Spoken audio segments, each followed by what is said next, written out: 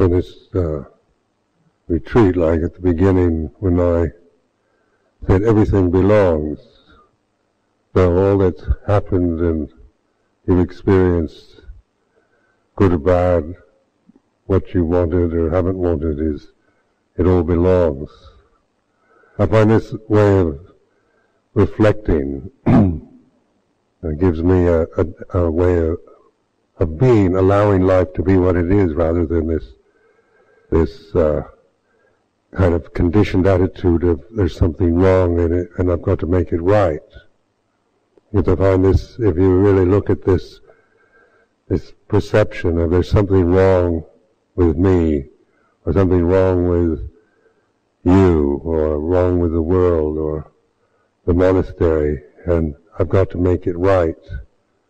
And then that very perception means that it increases this attitude of I am this body, these conventions are real, and if they aren't perfect, if they aren't just absolutely at their best, then there's something wrong, and we've got to spend our life trying to make everything perfect, or perfect myself.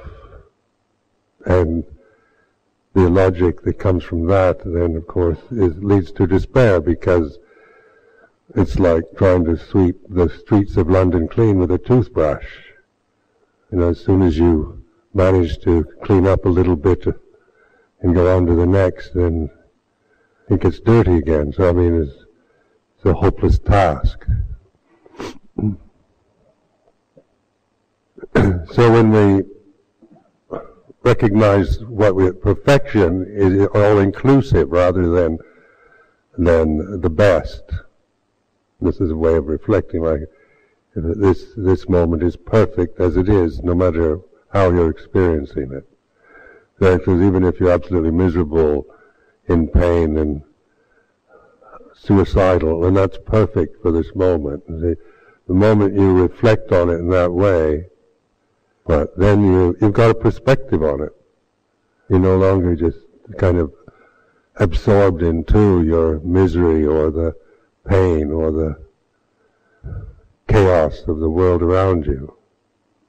And so it's this ability to reflect gives us a way of letting go, of kind of freeing ourselves from the apparent reality that we tend to regard as the real world, or the real self, what I really am. Then taking the Buddhist teachings, like just this recognition of consciousness, that this is a conscious realm we're experiencing. Right now, we're all conscious. Vijnana, so that this consciousness is like this, and you're not trying to well, you can't kind of you can be aware, you can acknowledge or recognize consciousness. It's quite empty, it's not like it, but the consciousness includes everything. So you're within your field of consciousness at this moment, everything that is present belongs. And then with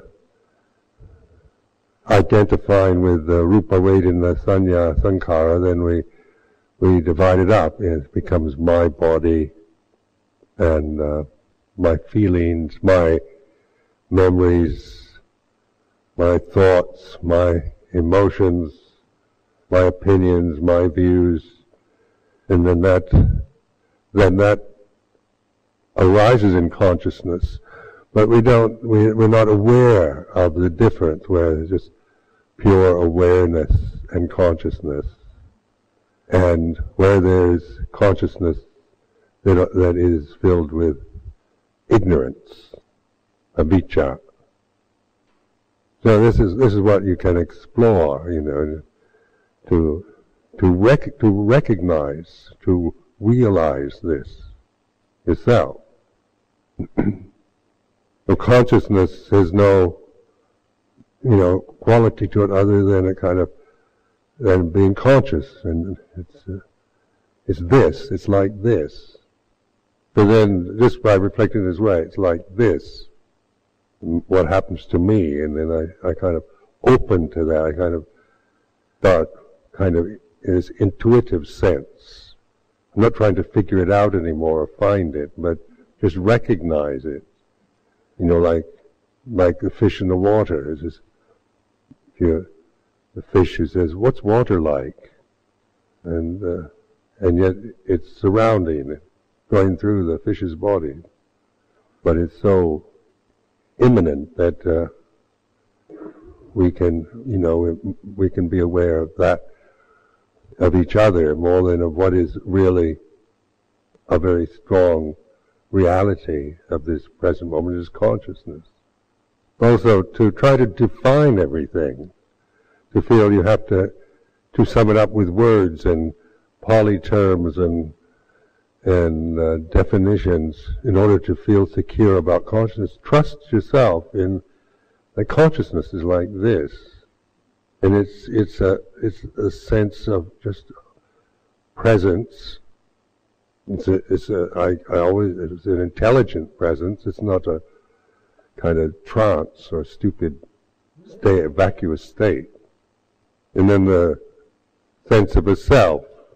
Put yourself into the consciousness. Now it's not really, I am this body, I'm 60, I'll be 68 this year. I'm a man, I'm a Buddhist monk, I'm Ajahn Sumedho, and really, bring yourself, your self-views, your identities with your body, your feelings, emotions, make them conscious, but in a way that you're observing them. So it's with consciousness with awareness. You're not just operating from ignorance and getting caught in the trap of just going around and around with this in the cycles of your habits. But then you reflect these things, this sense of I'm Ajahn Sumedho, I'm a Buddhist monk, and all that. These things, these are, conventionally what they call conventional reality, but they don't hold. There's nothing that sustains itself in any of this. But when they drop, those perceptions drop, this sense of being conscious is still present. There's still awareness, conscious awareness. And so this is what we call intuitive awareness, or sati panya, sati sampajanya. So this, if you cultivate this way, then you can get behind all the conditioning of your mind. You're not just starting from ignorance or subtle forms of ignorance or assumptions, cultural attitudes, or things that you've never questioned and never seen through it, like assumptions, like there's something wrong with me, or we pick up when you're a child, the first few years of your life, from parents, from peers and so forth, from ethnic attitudes, assumptions of your class or race, and that is consciousness, awareness, consciousness. If you trust it, then you can get beyond, you can transcend the limitations of any kind of conditioning that you have acquired, whether, through infancy or through education or whatever. Then putting this in the context of the three fetters, first three fetters, and stream entry, sotapanna, like the sotapanna, or the stream enterer, has seen through these three fetters, no longer taken over, deluded, limited, distorting reality through these three fetters. The Sakkaya Ditthi, which the personality view. I am my body, I am this person, my feelings, my thoughts, my likes, my needs, my dislikes, my faults, and so forth. The whole sense of me and mine can be, that's a created condition. You weren't born with that. That you acquired after you were born and already conscious. So that's very conditioned. That's not, let's say, natural. It's artificial kind of conditioning. So, and it can be any which way. That's why the sense of yourself and your self-worth is so valuable from one person to another. Some people got really distorted, really mad perceptions that they believe in and operate from. You see, with people that go crazy and fully committed to madness, to perceptions that they're so bound to, they distort every possible moment through these perceptions of themselves and the world around them that they're committed to, believe in, but that's not really the way it is. Then Silapata Paramasa, in that category, put every convention, cultural perception, religious tradition, everything that is social attitudes, all your kind of heroes and ideals and things that we really bind ourselves to on the conditioned realm, like our cultural background, our ethnic identity, our religious tradition, our view of Dhamma Vinaya. That can be Silapata Paramasa also, holding to a view about Dhamma and Vinaya, or Theravada, Mahayana, or Thai forest tradition, or any of these things. These views aren't wrong. I mean, they're not to judge them, but to recognize a view is a view. In the way we hold, we interpret these through the conditioning of our mind, rather than through reflecting, through awakening and reflecting on the reality, the real Dhamma. We tend to think we understand Dhamma through having acquired knowledge about it, through reading scriptures. So this is like empowering you to trust in this intuitive sense, rather than in what a book says or what a teacher says, or where we give our power away to others all the time. Ajahn Sumedho, you're wise, you know what I need, and that way you're kind of giving me your burden. You say, tell me what to do. Then because you project onto me a sense that I'm wise and you're not.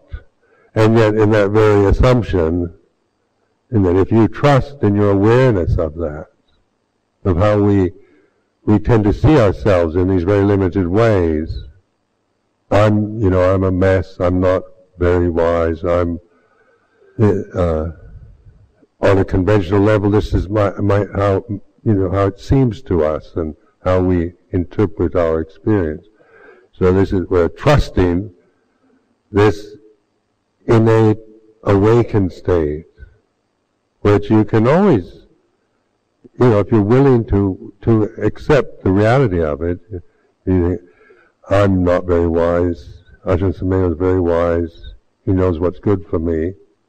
When you really see that as an assumption you're making, or an attitude you have, then you're creating that. That's your own creation. That's not the way it is. That's not the reality of this moment, that I'm wise and you're not. That's just what you're creating into this present moment, the assumption you're making. So what is it that's aware of that? What is aware of that tendency to assume, I'm not wise, you are.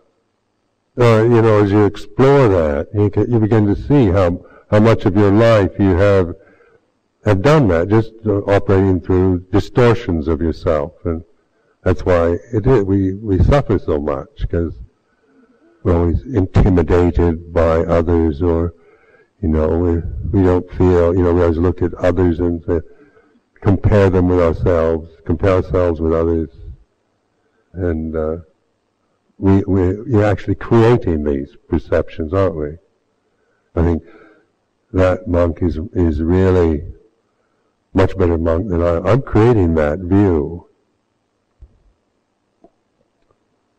out of ignorance, out of avijja bhajaya sankhara bhajaya vinyanang in the paticca samuppada. And so, if ignorance is the basis, then it affects our conscious reality, how we see, how we experience what we experience through consciousness is distorted by that avijja.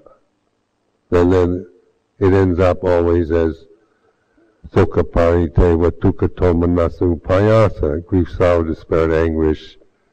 So as long as this avijja is your base for operation, your modus operandi, the place you've never gone beyond, you start from ignorance, you meditate, you're starting from avijja, trying as hard as dedicated and as determined as you are, if you never get beyond that basic ignorance, then you'll be disappointed. You'll have sukha pariteva, you'll have grief and despair as a result. This is a reflection just to see that the self-view in any way always, it's just so unreal and so ephemeral, and yet we assume the reality of it. We're committed to such a delusion until we start questioning, reflecting. Is this, what am I doing? What is this all about? And the conventions we use, I say, I'm from a very idealistic background, where you think in terms of how things should be, the ideals of how there should be justice and freedom and love in the world, and evil shouldn't exist, people shouldn't hate each other, and there shouldn't be war and violence, and I shouldn't be selfish. I should always, I should be a man who's fair and just, unselfish, compassionate, impeccable in conduct and understanding. I should be like that.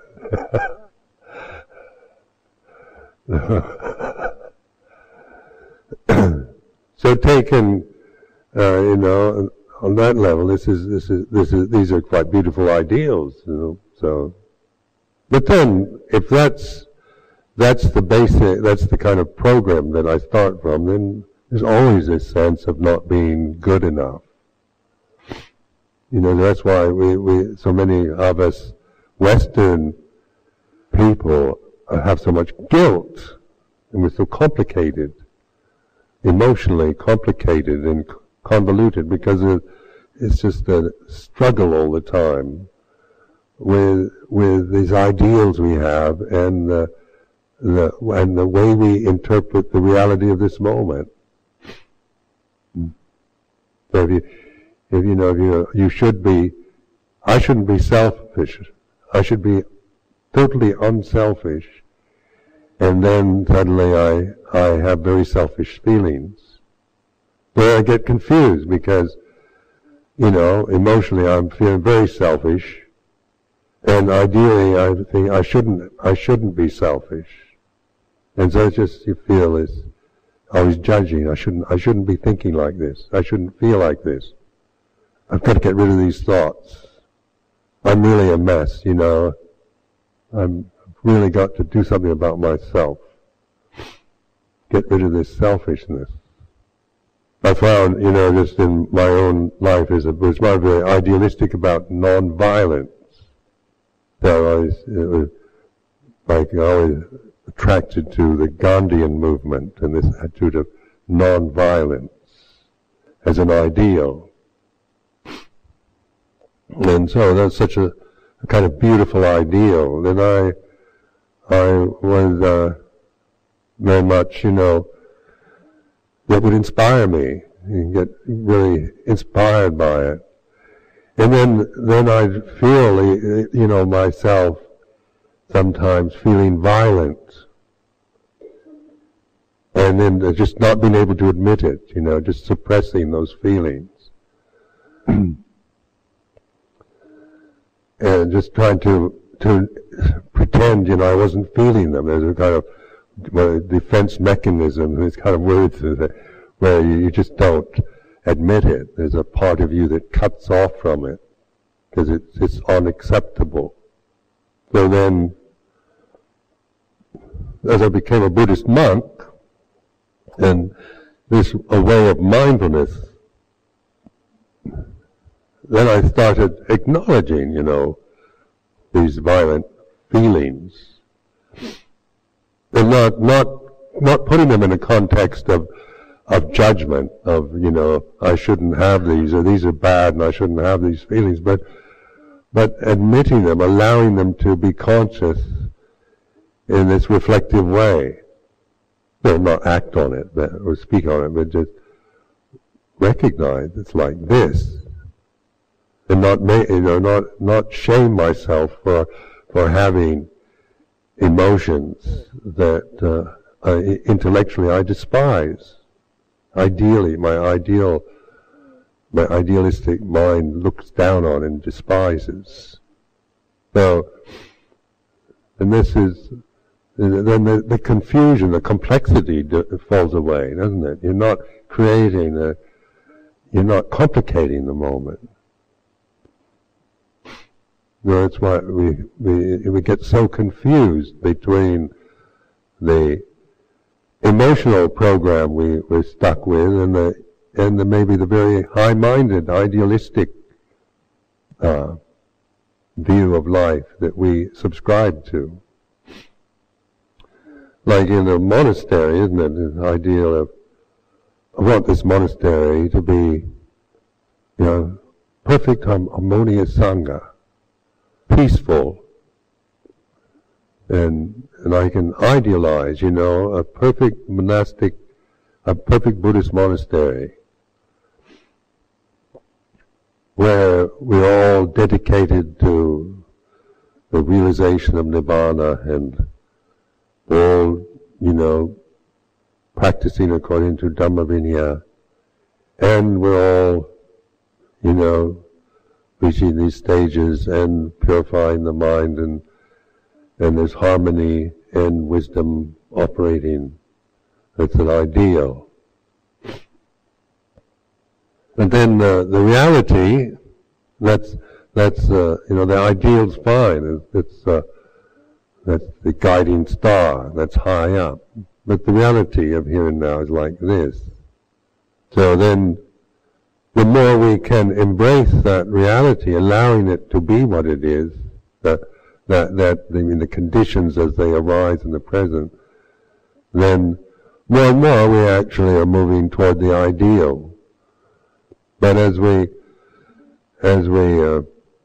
look up at the ideal and compare the present with the way it is with an ideal of how it should be, then we only get confused. We lose our way and we get stuck. So then, Sila Paramasa is just take this term, Pali term, and use that for containing all the conventional the assumptions that you have and that you're using. The Dhamma Vinaya, the conventional Dhamma Vinaya, the Buddhism, the cultural conditioning, the kind of superstitions or cultural biases you have. Just see these in terms of Sakya Ditti Sila Paramasa. So this covers all the conditioned realm, really, in terms of your own experience of it. Your own individual experience of life, in terms of the way you are, the program that you have. Then the third fetter is Vicikicca, doubt, not knowing, uncertainty. And so when you give up your sense of being a person and being, the kind of stability of knowing I am this person and I am these conventions, the things that we feel that give us some kind of importance and some stability in this confusing realm, then we get very confused, uncertain, being frightened, terrified, because like the world that seems so stable and certain and real for us suddenly is cracked, it's shattered. And some people get very terrified, they're really frightening at first. I remember when the security of my world as a youth started shattering, I became very frightened. My first reaction was to want to hold on, put it all back together like Humpty Dumpty, try to fit all the pieces together again. But all the king's horses and all the king's men couldn't put Humpty Dumpty together again. So the shattered world is that's a sign, a good sign. But fear and terror, isn't it? That all comes into this not knowing. I don't know who I am anymore. I don't know where I'm at. I don't have any, I'm just totally confused. I don't know what to do next. It's very frightening, and like in the dark, I'm stumbling, and all this not knowing, uncertain, darkness. These are terrifying. We want the light on. We want to have clear directions, guidelines, principles. So many people, find somebody, a very strong leader or a strong partner or, dedicate themselves to something, because it's too frightening to face the unknown, the uncertain, the mystery, and it's for most of us, it's so overwhelming that to give ourselves to something certain, find a strong, somebody tell me what to do, it can make me feel all right.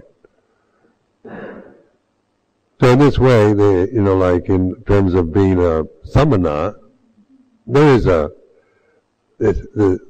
community holds together, doesn't it? We've got the Vinaya as an agreement on how we're going to live together and relate to the world around us. And so that's something that gives us boundary in terms of action and speech. We need that. And if we don't have any boundary on behavior, it's just anything goes. You just like a leaf in a storm. Nothing holds you down. So in say, making commitment in the monastic form is like you're kind of holding yourself down. You're putting yourself in a cage, tying yourself to the stake. It's like breaking a wild horse, isn't it? To break a wild horse, you have to tie it up first till it calms down.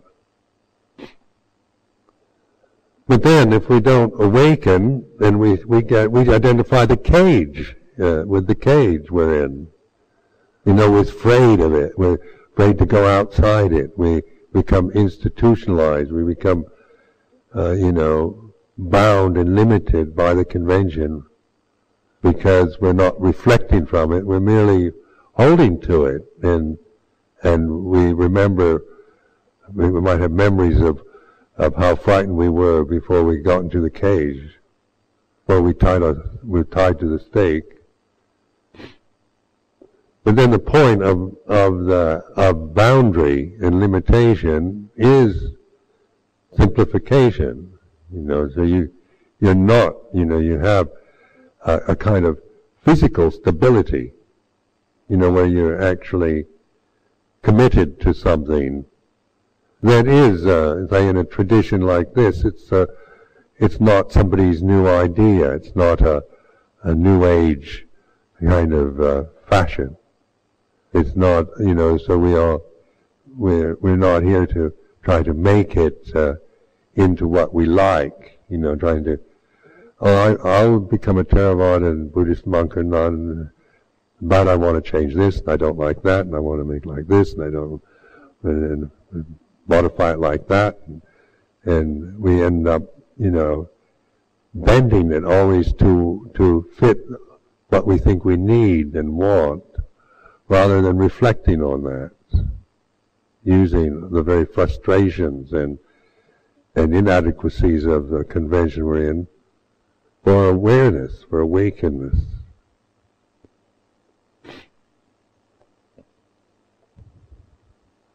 But then to identify with the convention is still avijja paccaya sankhara. And so you become strongly identified with Theravada, Thai forest tradition, strict Vinaya, and all the rest. You're still stuck with the same, you've maybe improved a bit in terms of the perceptions you're using, and you've kind of raised the quality of the conditioned realm up a little bit, but the result's still dukkha, because you haven't cracked through the avijja.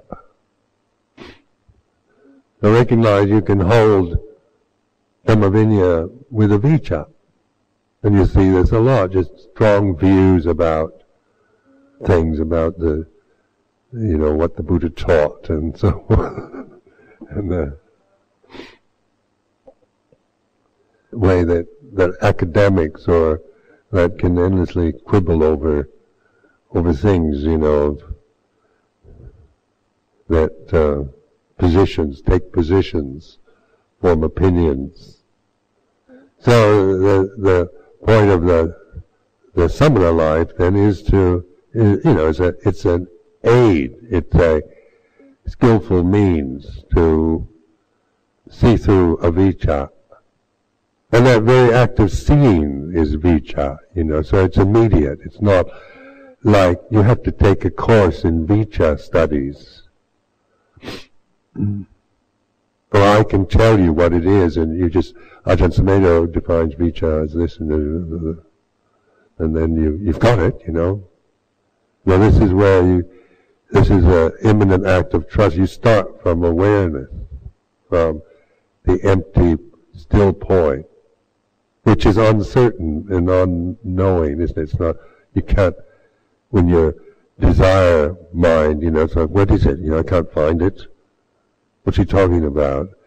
If you trust in the awareness of just your own not knowing, confusion, or whatever you're feeling at this moment,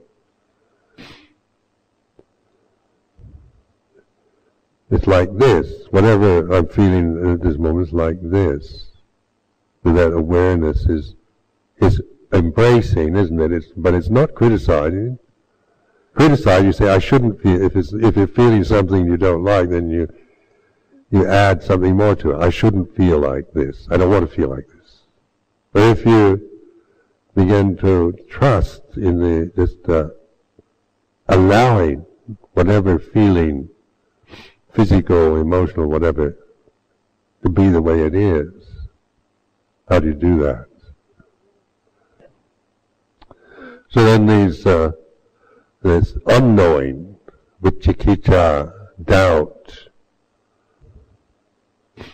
these three fetters are, they kind of connect with each other very well. It's all about conditions that we're attached to. Thought itself. When you think a lot, you're going to doubt a lot. And so when you try to figure it all out, and you'll end up, maybe I've got it wrong. So, doubting, vicikicca, is like this, not knowing, feeling confused, uncertain, like this. And so then embracing that feeling of not knowing, when many of us have been highly programmed to resist that. If I don't know something, I've got to find the answer right now. So not knowing also is a way of recognizing the world is uncertain. This conditioned realm that like this earth, the ground beneath us, and the planet, and the dwellings that we live in. We like to feel their solidity, like this temple, we built it the last 1,000 years. The foundations there's tons of cement that this temple sits on. Big oak posts and beams and thick walls, and fortress-like. And it gives a sense of strength and stability. But actually this realm is very uncertain, and you can see just how nature always has its way of letting us know, that all our investments in security can easily be just taken away overnight. So your strength comes in awareness and wisdom rather than in, say, bricks and mortar. Or having everything neatly packaged and spelled out and nicely presented and affirmed by the authorities and approved of by all the important people and so forth. That sense of yourself as being a worthy person and being capable and lovable and all that is that always trying to find that from outside or have certitude and guarantees. You see, when you get behind that desire and need for that very awareness of it, trust in that. So uncertainty then, doubt, anicca, dukkha, anatta. So we're relating to these now through intuitive awareness rather than through definition, through trying to conceive it and define and create a false certainty through having a nice neat package that we kind of cling to desperately. So it is scary in this way, emotionally not knowing, uncertainty, taking risks, going into the unknown, the dark, the abyss, the black hole. These are frightening images. And yet this is the more you open to that, to the unknown, the dark, the uncertain, the mystery, then you realize there's nothing to fear. Because the fear comes out of thinking about all that. Oh, I'm afraid of the dark. I feel, I just feel so utterly confused and so frightened by not knowing things. I mean, I want to have clarity. I want to have guidelines. I want to have certainty. I want to feel safe. I want to feel, that everything's all right. And I can't do it myself. I mean, I need this from somebody else. I need affirmations. I need physical situations. I need material objects to make me feel safe and secure. As these kind of fears and doubts arise, the listener, the one who knows this, is not the same as the fear or the anxiety, is it? You begin to separate the two, discern the difference between that sense of I need certainty, I need affirmation, I need to know who I am, I need approval, I need safety, to that which is aware of that, which has no name. You can only be that. Rest in it. Relax into awareness, into the pure presence. So like in Christianity, people that have this strong sense of the presence of God, that's what they're doing, I assume? Isn't it? They have a strong sense or faith in the pure presence of God. That's one way of putting it, isn't it, in Christian terms. In our tradition, we get confused because this word self gets in the way all the time. Because we're, like in Theravada, there's no self. And we tend to cling to that view of no self, no God, and that kind of, those assumptions we make. Now, these are only words, these are created perceptions. But in the reality of this moment, you're trusting in the pure presence. You needn't call it anything. It doesn't belong, it doesn't need a name if you just trust it. And to trust it, you need to open and feel it, know it, be with it, and be patient, because you're not conditioned for that. You're conditioned to become a person, to become your personality. So you get very confused and restless, and it seems impossible on a personal level. So this is where I keep encouraging this trust that you, in this sati sampajanya. Now in Christianity, what gets confusing is that God becomes, the perception of God gets in the way also. Because they define it endlessly, they anthropomorphize, they make it, God into Trinity, and it becomes so complicated. And you get this patriarchal God, and the kind of that you can't help but rebel against when you're a teenager. No, don't let the words become they're just expedient means. They're not ends in themselves. They're not, do you believe, Christians like to ask, do you believe in God? And as if, what do you mean by that? They assume that what their belief is, we all either believe or disbelieve.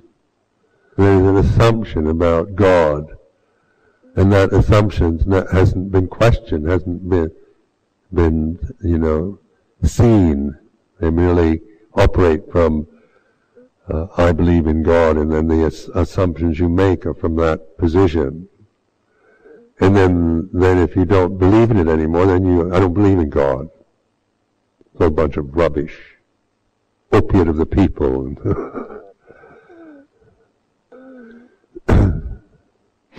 So, I'm just reflecting from how every convention, in itself has its limitations. If we don't use it for awakening and awareness, then we get bound into it, limited and restricted into becoming some kind of idea, what we think a good Buddhist should be or a good Christian should be. So in this awakening, and this pure presence is reality to me. It's real, a knowing. It's powerful. It sustains itself. It's not created by my desires, by my ideas. So what is it? What do you want to call it? Well, the unconditioned's good enough.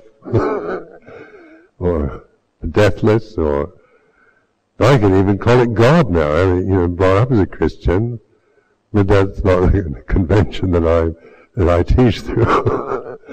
But I have no problems with the words anymore, because it's that's the words aren't really where we bind ourselves to the words, believe in the words themselves, and we're bound endlessly having to defend our position or reject it. When the advisor says to me, I am that, or they use this sense of I am as a kind of focus to get beyond it. I mean, these are using conventions of that various systems have developed, but the point really is in the awakened reality. So during this retreat so far, personally I didn't want to get sick, and I don't like this flu or whatever it is most unpleasant physically, and I was hoping this would never happen. And but that's the way it is, isn't it? It's perfect. Everything belongs. So, this is how we really begin to flow in our practice, where the practice has a continuity. Where if you see practice in limited terms of sitting on your zafu and doing very formal techniques, then it's very fragmented. Practices in the temple, but not in the vihara or in the kitchen or whatever it is. So then you get this idea that the real practice is when you're sitting in the temple, and but when you're in the kitchen, that's not real practice. You just kind of put up with that and do it kind of as an offering and duty and so forth. So then the idea of practice is so fragmented, that this is what we do with our lives, that everything becomes compartmentalized, and the life always has this kind of sense of being disrupted, no flow to it. So, in terms of, and that's because we bind ourselves to, we've got these views that hold to a certain thing, and that which doesn't fit into that is somehow, we feel threatened or antagonistic, or, we don't respect that either. where an attitude then of awareness allows the flow, the sickness, the snotty nose, the hoarse voice, the disruption, the disappointment of not getting what I want, and all this, it belongs, rather than thinking of it in terms of, it's disrupted the retreat, and on and on, like one way I could, see it as some kind of, see it in very negative terms. Now this takes the kind of continuous willingness to investigate, so you really, I don't mean this to make you compulsive about it, but this a sense of trusting. Sometimes we need to just let go and hang loose, because we grasp these ideals too much, and then we get too intensely trying to, where even doing the dishes becomes an intense practice of mindfulness. That we've got a fixed view about how we should do it, and then we can make that into another kind of obsessive driven activity, rather than a sense of relax, of joyousness, of presence, of being at ease with life, allowing the monastic life to be a life that gives us pleasure, that delights us, that we love, rather than as an intense experience of denial and restriction and limitation and hard work and striving and on like that. And so if you're determined to live the monastic life, then how can we live this life so we really enjoy being monks and nuns? So then our practice is coming out of the joy of being, rather than out of this compulsive need to try to set everything in order, get everything right. And then the devotional side, the bhakti side, becomes more evident in how we relate to each other, or the monastery, or the world we live in. Like religious communities can be very joyful, or they can be just intensely kind of dedicated towards misery, and to make everything as miserable as possible. Then any time you feel happy, it's because you feel guilty about it. If you enjoy your food, you're not a good nun. You should always see your food as vomit.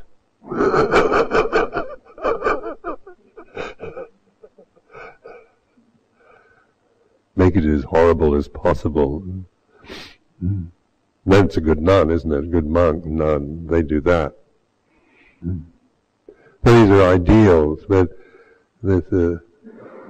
from the life it's not a denial of beauty or pleasure, but of getting perspective on it. And so, like monastic life is a lot of joy in it. Because it's coming from emptiness. That's its point, is not to create an institution, a kind of morbid institution of miserable-looking monks and nuns who constantly kind of trying to purify themselves and get rid of their desires, but of Sangha, of people living in a way that's beautiful and worthy of respect. It's a joyful life and has great benefits for both the individual and the society. Because whether you realize this monastery, Amaravati, is like a gift to this society, and that it to Britain. We're living in this country. The gift. I told the Thais, it's like foreign aid, but of the highest quality.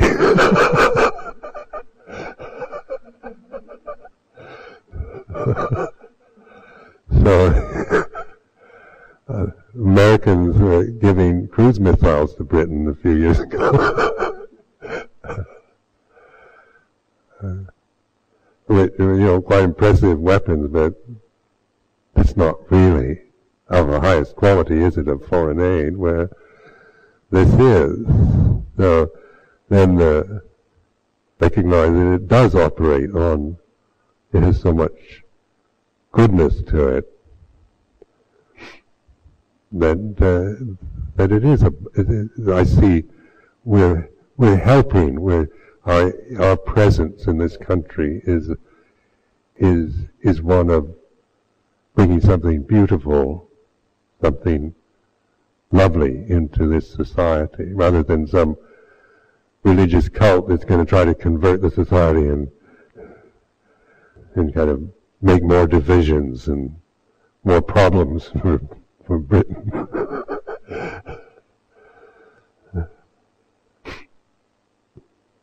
I was just reflecting on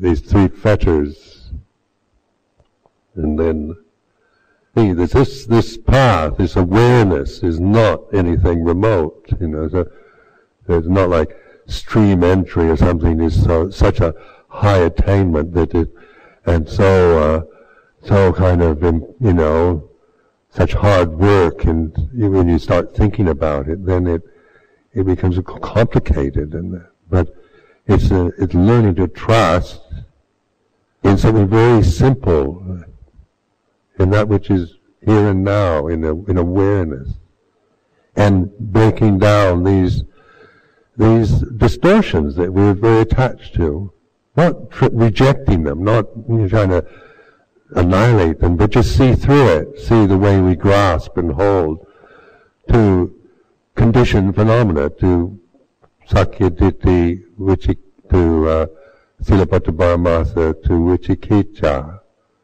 in which we just totally, we confuse ourselves endlessly on the conditioned realm. It just overwhelms us all the time till we can get this perspective on it.